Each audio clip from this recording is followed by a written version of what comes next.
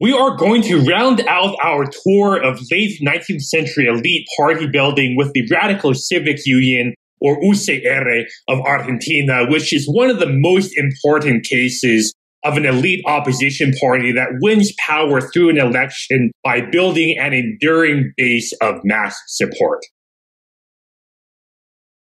It has been a long time since we have checked in on Argentina in this series, so I am going to start with a quick rundown on political developments there so that we can get a better sense of the political context in which the UCR develops. In a previous video, I mentioned that Argentina had developed a two-party system where the main axis of partisan conflict was over the balance of power between the national government and provincial governments, with the Unitarian Party favoring a strong national government and the Federalist Party favoring a much more decentralized political system. During the 1830s and 40s, Argentina experiences a series of partisan civil wars between these two parties. And these conflicts are eventually won by the Federalists, who initially restructured the country as a very loose confederation of provinces before finally adopting a more federal-style constitution in 1853.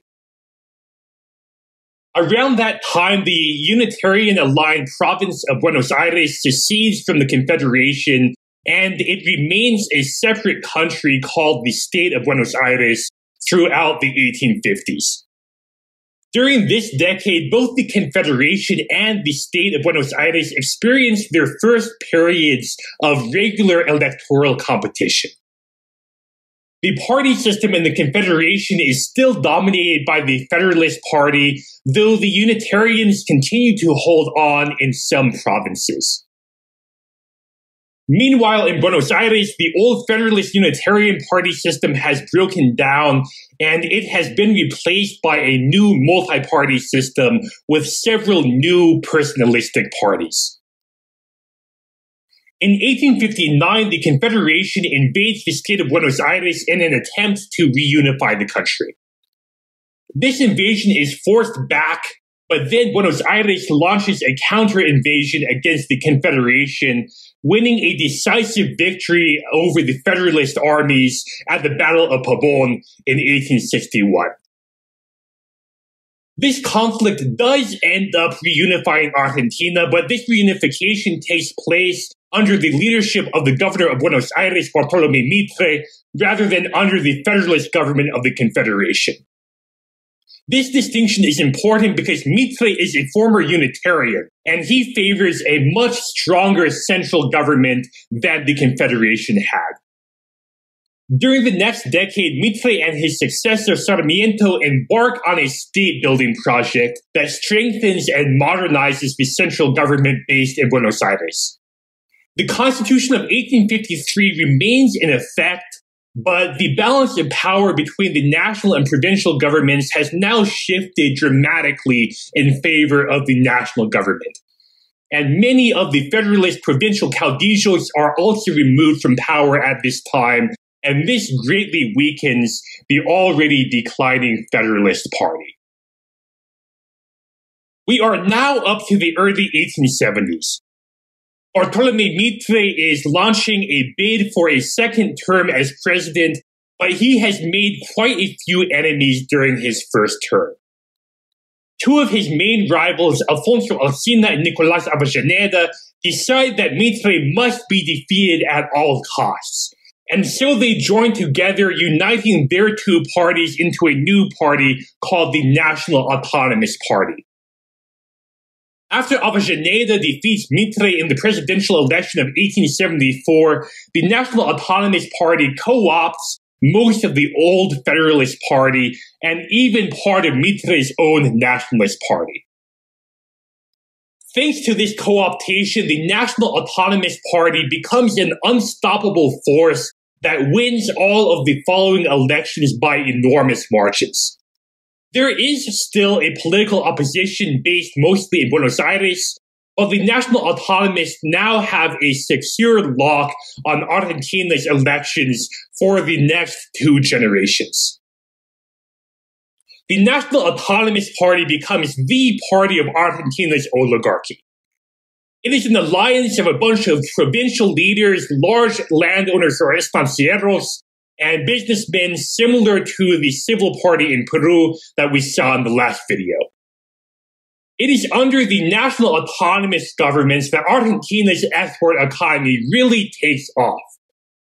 This regime is trying to transform Argentina into the breadbasket of the world, and these efforts are aided by some important technological changes that has made it possible for Argentina to export grain and especially meat to Europe and North America.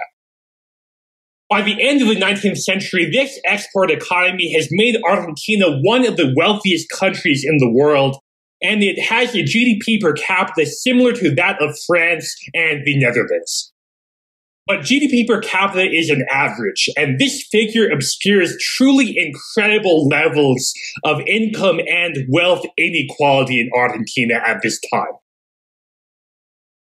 Most of these economic gains have gone into the pockets of a tiny land-owning elite that is tied to the ruling National Autonomist Party. Meanwhile, large swaths of the population continue to live in abject poverty and under truly brutal working conditions. Argentina's agro-export economy had been relying heavily on immigrant labor imported from Southern and Eastern Europe, but Argentina experiences a major famine followed by a financial crisis in 1890 that decimates its export industry and throws many of these immigrant workers out of work. Some of these workers return to Europe, but many are unable to afford passage back across the Atlantic, and they are now trapped without a job in a country whose language they barely speak. Argentina in the 1890s has become a powder keg. While the National Autonomist Party faces no real risk of losing an election anytime soon, there is widespread popular discontent about the way that things are going in Argentina. The Argentine working class, and especially the immigrant working class, are completely excluded from Argentina's oligarchic political system. And it is only a matter of time before they turn to more violent solutions to their problems. It is during this 1890 crisis that various opposition groups unite into a single opposition party called the Civic Union. The Civic Union is a broad coalition of various groups that have grievances against the national autonomous regime, including supporters of the former president Bartolomé Mitre, who are angry that their guy didn't get to be president again, Catholic activists who are angry about the regime's anti-clerical reforms, urban professionals who are angry that they have no real voice in Argentina's government, and a collection of urban political bosses who had emerged during the more competitive period of the 50s and 60s and who are now angry that the ruling party's firm lock on the political system has made them irrelevant. The Civic Union has ostensibly formed for the purpose of running a joint opposition candidate in the next election in 1892, but before that can happen, some of the party's members stage a revolutionary uprising in Buenos Aires in the winter of 1890, known as the Revolution of the Park. This uprising is put down after a few days, but it does succeed at forcing a few concessions from the national autonomous government. The president resigns his office and his successor forms a coalition government that includes some members of the Civic Union opposition. However, this informal coalition is rejected by the left wing of the Civic Union, which breaks away and forms a new party called the Radical Civic Union, or UCR. The early UCR is led by two dominant figures, Leandro Alem and Bernardo de Irigoyen, who were both longtime political activists who shared a similar political trajectory. They were both born into Federalist families. They had migrated to Argentina's Autonomist Party during Mitre's presidency in the 1860s before finally entering political opposition to the National Autonomist regime. By the end of the 1890s, they are joined by a third and much younger leader called Hipólito Yrigoyen. Despite their similar surnames, Hipólito and Bernardo Yrigoyen are not related, though Hipólito is the nephew of Leandro Alem. The Radical Civic Union is radical in its tactics, but it is not especially radical in its political goals. In many ways, the UCR is Argentina's most conservative party in the 1890s, at least in a philosophical sense, if not an ideological sense. The governing National Autonomist Party is the party of progress. It is a fundamentally liberal party that wants to enact sweeping social and economic transformations in Argentina, and it is always looking forward to some better and more prosperous future. By contrast, the UCR's rhetoric focuses heavily on an idealized past associated with that Constitution of 1853, which had established a federal system with universal male suffrage. In the UCR's view, everything that has happened since Mitre took power in 1861 was a grievous error, including the state building and centralization reforms, the transition to an agro-export economy, and especially the consolidation of the national autonomous hegemony in Argentine politics. The UCR looked to the 1850s as a more democratic time when there was still meaningful electoral competition and when ordinary people still had some voice in the political process.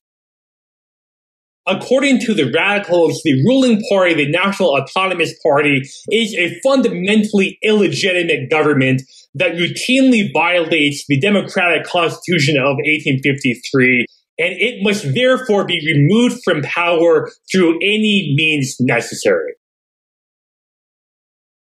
In 1893, 3 years after the revolution of the Park, the radicals staged a new revolutionary uprising.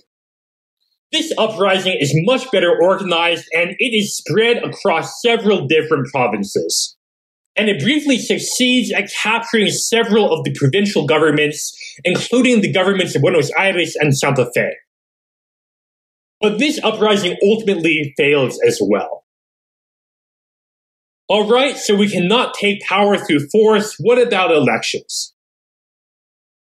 Most of the elections in the provinces are locked up by the provincial political machines, but elections in Buenos Aires are still fairly competitive. The UCR starts running candidates in Buenos Aires, and it builds what was then the strongest electoral party structure in the country.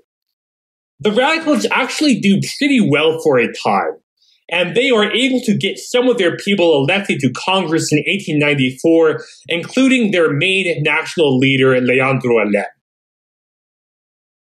However, the radicals in Congress soon discover that there isn't actually much that they can accomplish there. They can use their positions as a platform for criticizing the incumbent government, but the National Autonomist Party has such firm control over Congress that a couple of radical congressmen aren't going to be able to make much of a difference in national policymaking. The radicals enter into a cycle of disillusionment in the mid-1890s, and then in 1896, the party's main national leader, Leandro Alem, decides that he has had enough and he commits suicide. Alem's death leads to a power struggle between the two Yrigoyens. Bernardo wants the party to cozy up to Mitre and perhaps even the National Autonomist government so that some of their members might get included in some future cabinet. But Hipólito wants the party to remain an intransigent opposition force.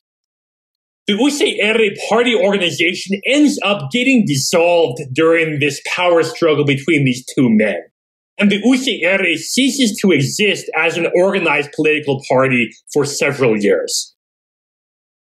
But Hipólito Yrigoyen eventually refounds the UCR in 1903, and he becomes the new organization's undisputed leader. So the radicals are now back, and one of the first things that the new party does is it stages another revolutionary uprising, because the last two revolutions worked out so well. This 1905 uprising goes even more poorly for the radical rebels, and most of the party's leaders get arrested and sent to a prison camp in Patagonia. But this disaster of a revolution does accomplish one important thing. It reminds the general public that the UCR still exists and that it is still an uncompromising opposition to the National Autonomist regime. In 1906, amnesty enables the party to re-emerge from underground, and the UCR now launches a protracted campaign to organize the Argentine masses into their party organization.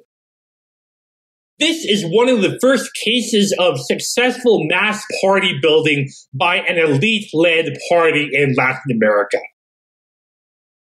The radical party leadership still consists of mostly large landowners and businessmen, but the radical party is now going out of its way to recruit middle-class and working-class activists into its ranks, and it has managed to convince a significant segment of the population that it represents a meaningful political alternative to the National Autonomist regime. The UCR's reorganization as a mass party comes at a fortuitous time because Argentina undergoes a democratic opening during the early 1910s. The new president, Roque Sáenz Peña, pushes his party to democratize Argentina's political system from within. Part of the reason why he does this is because he is confident that his party is still going to perform pretty well even under democratic elections. But much more importantly, Sáenz Peña has concluded that the alternative to democratization would be much worse. For a long time, the UCR has been the main opposition to the National Autonomist government, but by the early 20th century, the UCR is really the least of the government's wars. By this time, Argentina has developed a strong socialist party, the largest and best organized Marxist party in Latin America. But the thing that really frightens the National Autonomist regime is the rapid growth of the anarchist labor movement. Sáenz Peña worries that if the National Autonomist regime continues to delay political reform, these leftist movements are only going to grow more powerful, and the regime may eventually be overthrown in some sort of socialist or anarchist revolution. Given this threat, it would be far safer to democratize the political system now and allow the UCR to win an election. A radical government is unlikely to pose any real risk to the material interests of the oligarchy because the UCR leadership is filled with a bunch of landowners just like the National Autonomist Party. But elections might still be able to serve as a sort of escape valve that undercuts the anarchist movement by channeling popular discontent away from direct action and into the electoral realm.